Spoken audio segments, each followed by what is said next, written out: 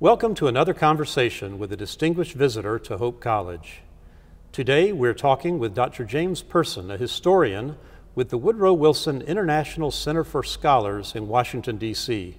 Dr. Person is on our campus as a part of the Great Decision series of the World Affairs Council of West Michigan, of which Hope College is an educational partner.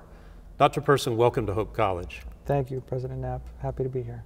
Your topic in your lecture today had to do with American perceptions or perhaps misperceptions of the relationship between China and North Korea. And I think it's true that we often view China as having tremendous influence with North Korea, or perhaps we view North Korea as something of a client state of China. And in our current presidential election year, we've heard at least one of the candidates talking about the need to apply more pressure on China so they might in turn apply more pressure on North Korea regarding nuclear armament.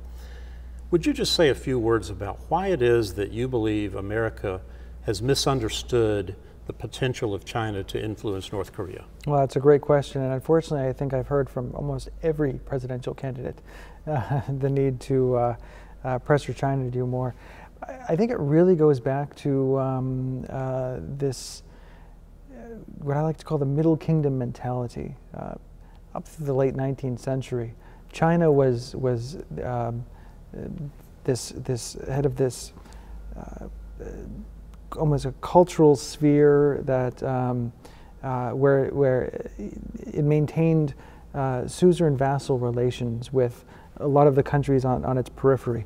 Now, if you look at the Korean documentation, they never saw themselves, going back to for example, the Joseon dynasty, which ruled from 1392 to 1910 in Korea, they never really saw themselves as being beneath China, but they understood there was a need to work with the Chinese, to pay tribute to them, and this would then get them access to China's vast trade networks and also guarantee China's well, if ever Korea was invaded by another party, such as Japan, for example, China did come in and help. So it provided security and access to trade. I think we're seeing a continuation of this. So we continue to think that China and North Korea still are not sovereign equals. We also tend to look at China's assistance to North Korea during the Korean War. In fact, when you ask people today, what is it about the relationship? Why do you think that China and North Korea are so close, and why is it that China is the big brother? They say, well, because China bailed out the North Koreans during the Korean War. The problem is a lot can happen in 7 decades, and what we can see from the historical record, primarily from the diplomatic record of North Korea's former communist allies, these are documents that have come from former communist archives, Russian, Polish, Romanian, Albanian, is that a lot has happened over the past 7 decades to the point where there is a profound sense of mistrust in North Korea toward China. This in fact, concern that China has never really, itself, never really abandoned this Middle Kingdom mentality, and that China may not see North Korea as a sovereign equal. And this is something that really has bothered the North Koreans for decades, because they, I think more than anything, yes, they're communists, but more than anything, they're anti-colonial revolutionary nationalists. And they're so hardwired to this idea of sovereign equality and to their sovereignty that whenever they perceive interference from China, for example, they get very upset, they get very prickly about it, and we've seen this time and again. So that today, for example, by asking China to do our bidding and to ask the North Koreans to behave, we're essentially asking them to do precisely what North Korea has most resented over the past 7+ decades. So what's the alternative? Well, we see that the North Koreans have been trying to talk to the United States since at least the mid-1970s. There was a brief period of inter-Korean dialogue that occurred just when you see détente with the Soviets, and then also rapprochement between the U.S. and China.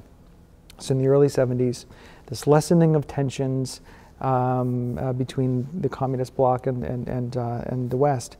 And the two Koreas began talking. Within 2 years, though, the North Koreans realized that nothing was going to really happen on the peninsula without the direct participation of the United States. So in early 1974, they began making these peaceful overtures to the United States, saying, let's scrap the armistice that ended the Korean War and replace that with a peace treaty. Let's normalize relations. The United States didn't have any interest in this. They saw no value in talking to the North Koreans. And so over the next 2 decades, the North Koreans again and again and again tried to talk to the United States. And we largely ignored them. Sometimes for good reasons, because the North Korean proposal, excluding South Korea, for example, wasn't acceptable to us. But other times, it was just because we didn't see any, there were no economic interests in North Korea. It was just a small player, and it wasn't worth the trouble.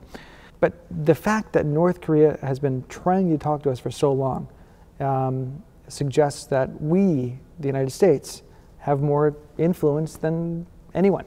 And so I think it would be in our interest, if we really want to prevent the conditions under which North Korea thinks that military adventurism or provocative actions like we see them carrying out is the best way to achieve their diplomatic goals.